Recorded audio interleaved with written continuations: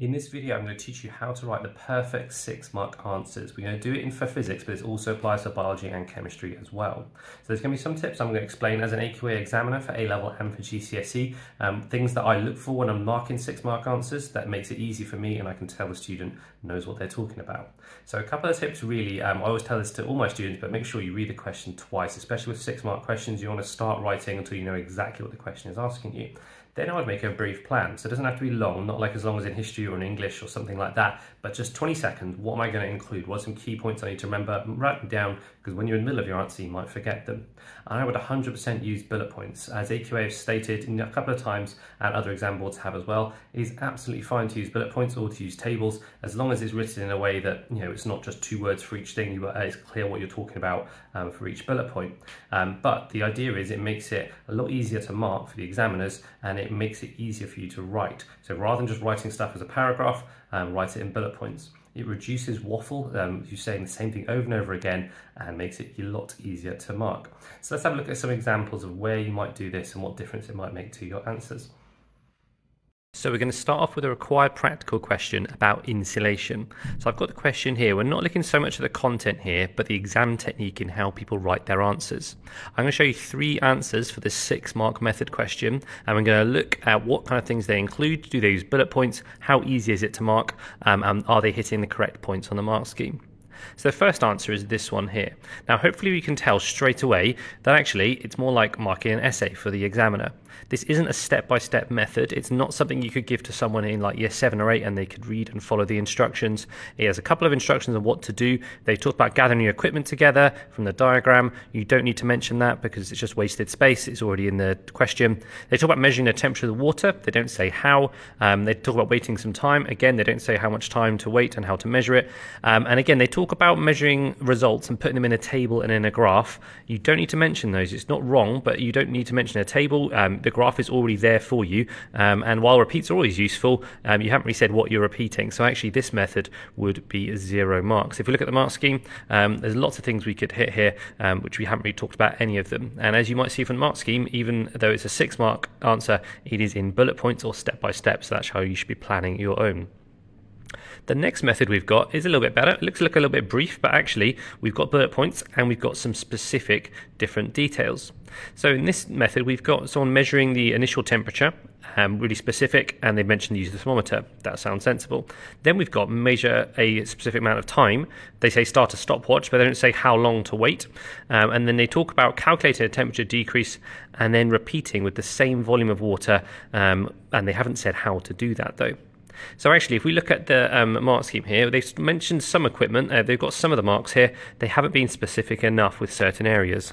Like they haven't said how to get the hot water hot, they haven't said how to find, how to measure the exact volume of it to keep it the same, they haven't spoken about the time to wait, and if you look at the question on the graph on the y-axis, it specifically says temperature decrease after 5 minutes. So you need to have specific numbers and units in your answer. So for this one, I'm probably going to give it potentially around a 3. If you look at the layers for this question, it's either going to be a 2 or 3. They have mentioned using different newspapers, which is mentioned in the graph, but they haven't been specific enough with their equipment and what they're measuring and when. The last method I've got to show you, and we're going to read through, just look at it automatically, even though it's not 1, 2, 3, 4, 5, 6 steps, it's done in bullet points, but we can hopefully see there are numbers in this, which is always a good sign that we're measuring in a specific way. So they've started off, they said we're going to wrap 0 layers of newspaper around the can. If we look at the last point, it then talks about repeating, doing this experiment with 8, 16, 24, 32. So this person's been really clever and looked at the graph and looked at where the points are and said, well actually it tells me exactly how many newspaper layers I need to wrap. So I'm going to mention those in my answer rather than just saying add more newspaper. They've also talked about using a kettle to heat the water, a measuring cylinder to measure the volume of water to put it in the can, a stopwatch to measure the 5 minutes, measuring the temperature again, calculating the decrease, and they've also at the end talked about the repeats have to be at the same volume using the measuring cylinder and also the same initial temperature. And you'll notice how they haven't taken up all the room. Depends on the size of your handwriting. It is very easy to get 6 marks without even taking up all the room if you have quite small handwriting, but if you do it in bullet points, as I mentioned, you are much less likely to waffle and repeat yourself and to have separate steps that can be easily marked. So this would be an example of a perfect 6-mark answer in my view. This next question we're going to have a look at is on a physics paper. However, it's nothing on the specification, it's just graph analysis. So it could be on a biology paper, or you could find something a little bit different on a chemistry paper. So we've got a graph here, and we can see you've got the muscle power of males and females and how it varies over time and over their different ages. And the question says to compare the muscle power of males with the muscle power of females. So in our answer, I'm going to show you a good one and a bad one. I'm going to do the bad one first. I'm going to show you a couple of reasons why it's bad, a couple of pointers to look out for. And again, using bullet points, making sure you're not repeating yourself is really important.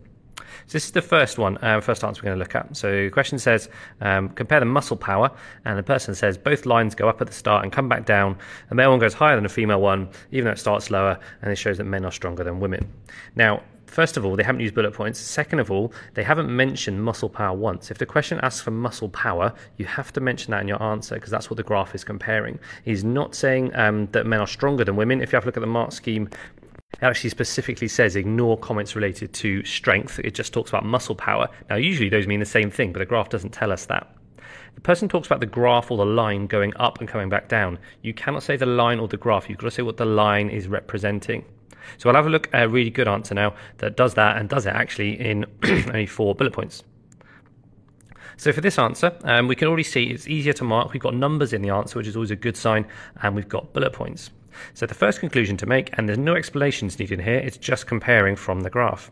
The first bullet point to make is that males have a greater muscle power than females, but that only applies above 10 years old. So for most of the graph, the solid line is higher than the dashed line, apart from that first section between ages of about 5 and 10. Conversely to that, we could say females have greater muscle power below 10 years old. Sounds like a really obvious point, but you get marks for obvious points in questions like this where you're just describing a graph.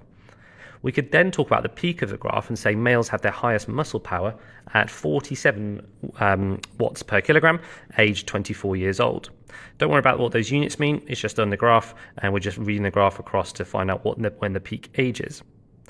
Conversely, we could say females have their highest muscle power 37 and they're age 20 years old.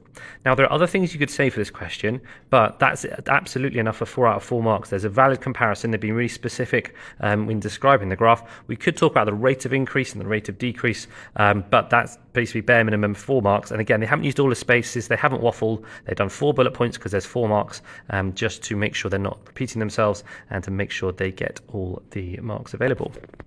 So there we go. I hope that's helpful. That's only a couple of examples of how to improve your exam technique in specifically longer answer questions, not just 6 markers, but anything that's sort of 3-4 markers. It is absolutely fine to use bullet points. If you like a walkthrough from the physics required practicals, I'll leave the link to the video at the end here.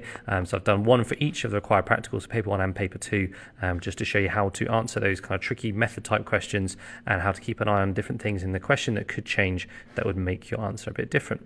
So I hope you enjoyed it, and please leave a like and subscribe if you haven't done so already.